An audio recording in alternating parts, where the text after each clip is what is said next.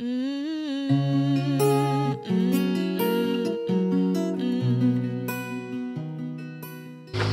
are walking up the hills.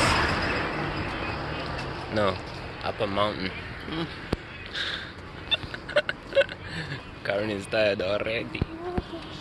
Look at her, she's tired. This is like the Babylonian wall. Yeah.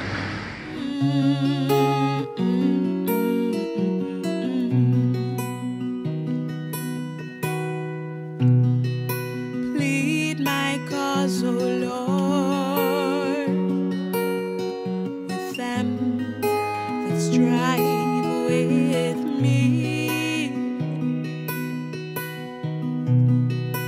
Fight against them that fight, against them that fight against me. Yep, it is steep.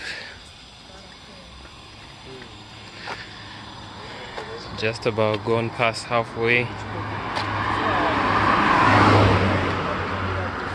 Karen's still going. That is all the way up there.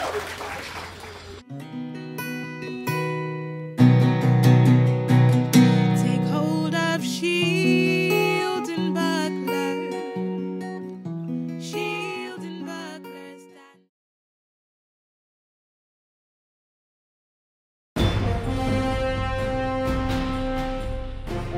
How sweaty he is. Oh my days. We made it.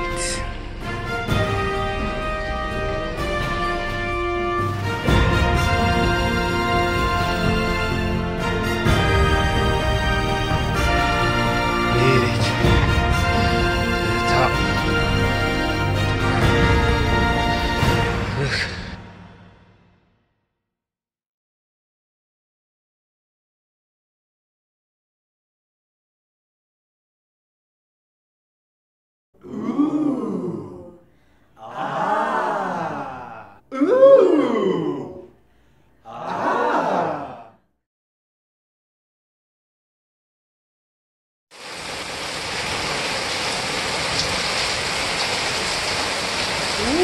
That was a big one. For me, take hold of shield and buckler. Well, we got locked out.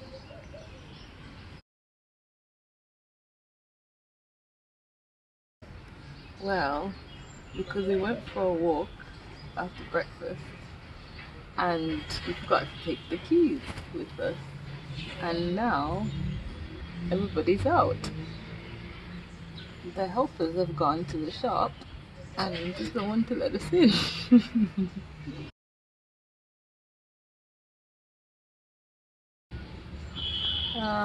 I don't know. We just have to wait until they come back from the shop.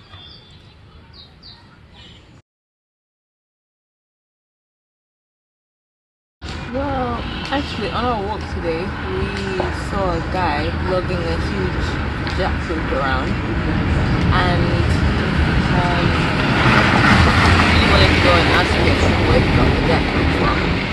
Turns out, as we were walking past on the way back, jackfruit is still very new to people here, so the guy was lugging around the jackfruit and it seemed like he was sharing it with some people and telling them what it is and how to eat it.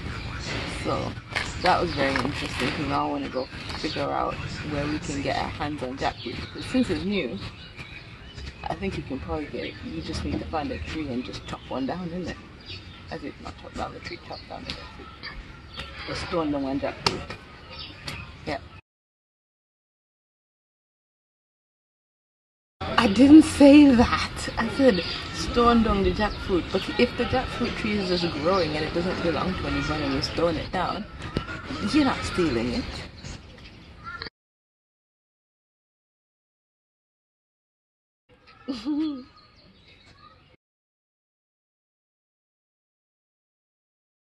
There's this guy who walks around. So the people who walk around and they sell stuff, I don't think there's anybody on the street at the minute to show you.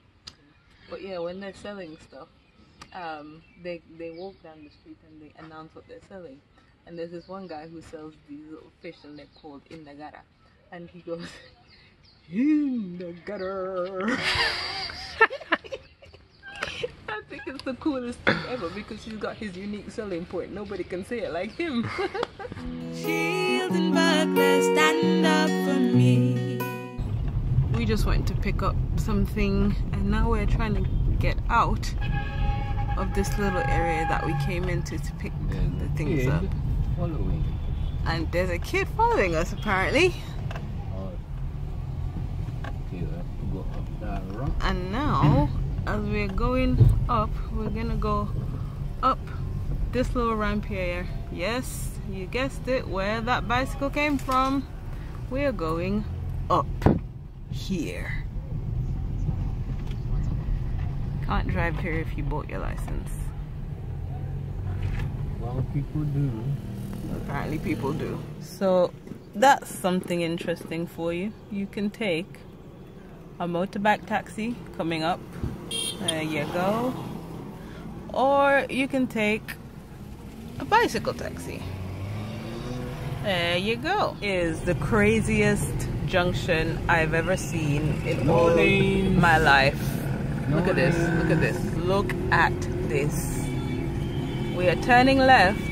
Look at this. It's literally, you just go wherever there's a space that you might potentially fit. Look at this.